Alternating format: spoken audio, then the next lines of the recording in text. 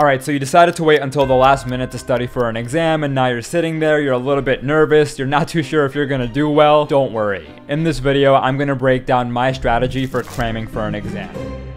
Alright, so first and foremost, you have to strategically decide what to review. Chances are your teacher handed out an exam guide that breaks down every single topic that's gonna be on the exam, and it probably even tells you which topics are going to be tested heavily and which ones are going to be tested lightly. Your goal is to look at this list of topics and be very diligent about which ones you choose to review first. Look, I think the mistake many students make, especially when they're cramming, and trust me, it's one that I've made myself, is that they'll look at this exam guide and just cover all the topics in order. They'll be like, oh, okay, this exam guide lists 10 topics, so I'm going to review all 10 in this exact order. But when you're cramming, you unfortunately don't have time to review everything that's going to be on the exam, which is why I want you to use something I like to call the CRAM matrix. For every single topic on the exam guide, ask yourself 2 questions. 1, is this a strength or a weakness? And 2, is this tested heavily or tested lightly? And based on your responses to these 2 questions, you'll be able to figure out the exact order to review the exam topics. If it's a weakness that's tested heavily, that becomes priority number 1. If it's a weakness that's tested lightly, that becomes priority number 2. If it's a strength that's tested heavily, that becomes priority number 3. And if it's a strength that's tested lightly, it becomes priority number 4. And look, I know that sounds a bit obvious, but back in high school, I would often forget to do this. In fact, I genuinely believe if you don't take time to prioritize your exam topics,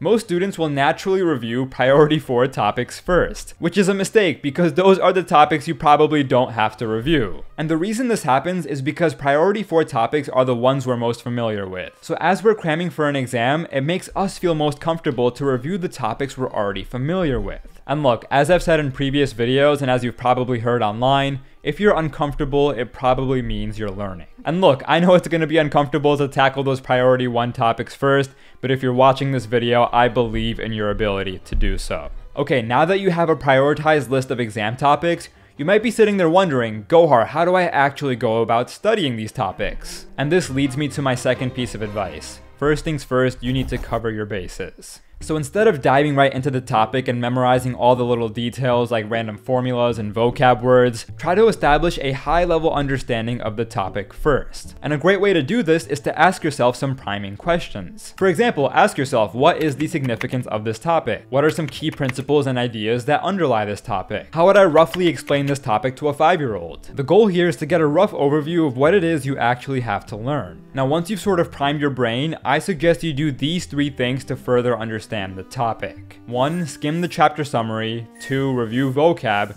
And 3, patch any gaps by watching YouTube videos. And look, I do want to say that rereading your notes or rereading your textbook is not the most effective way to study, but remember, right now we are just trying to establish a high-level understanding of the topic. Reviewing chapter summaries from your textbook are great because they tend to be very information-dense and have almost no fluff. And then when it comes to reviewing vocab, this might be a controversial take, but I genuinely believe knowing all of the vocab words and their definitions will allow you to at least pass the exam. And once you've gone through the chapter summary and the vocab words for a particular topic, now it's time to review any of the concepts that might be confusing by pulling up YouTube videos. Now, as you cram for an exam, it's important to have the right tools and supplies, which is where the sponsor of this video comes in, Paperlike. Now, if you take notes on your iPad, you might sometimes miss that feeling of taking notes with a pen and a paper. This is where the Paperlike Pro bundle comes in. As part of it, you'll get 3 things. The first is the Swiss Paperlike, a screen protector for your iPad that'll give it a papery feel as you take your notes. The material is thin and durable and will ensure the image you see is super sharp and clear. Next, you'll get the Paperlike charcoal pencil grips.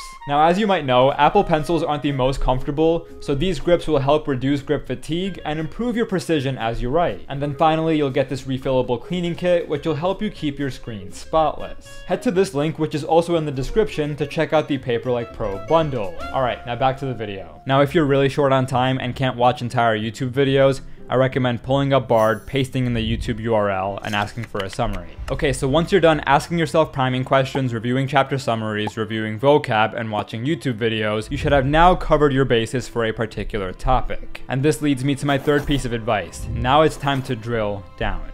You need to do practice problems, as many as you can. Now, truthfully, doing practice problems is how you should be spending most of your time when you're cramming for an exam. Back when I was a senior in college studying for one of my hardest math finals, I remember I spent 90% of my time doing practice problems and the other 10% reviewing my notes or online resources. And practice problems are great, especially for STEM classes, because this is where you'll pick up on knowledge gaps and those little bits of information you need to ace your exam. It's one thing to just learn the method for solving a problem, and it's another to actually practice using it. Okay, but now where do you find practice problems? Here are 3 resources that I recommend.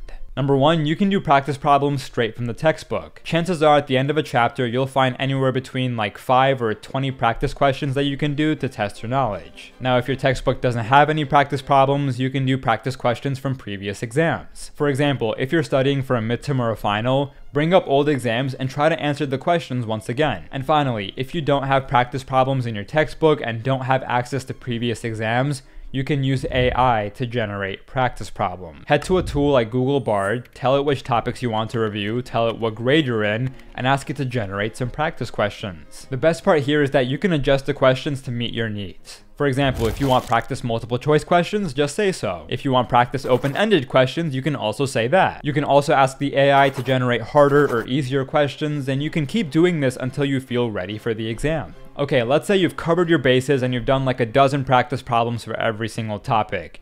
If you still have time left over, well, first of all, congratulations. And here's my advice for how you can leverage any remaining time you might have. Call up a friend and quiz each other. Maybe just talk for 15 to 30 minutes, ask each other clarifying questions, and help each other understand confusing concepts. You know, one of the best ways to understand a challenging topic is to pretend to teach it. Shout out the Feynman technique. If you can get on the phone and distill complex topics and explain them to your friend in clear and concise sentences, chances are you have a pretty solid grasp on the material. Okay, but let's assume you don't have time to talk to your friend and it's getting pretty late.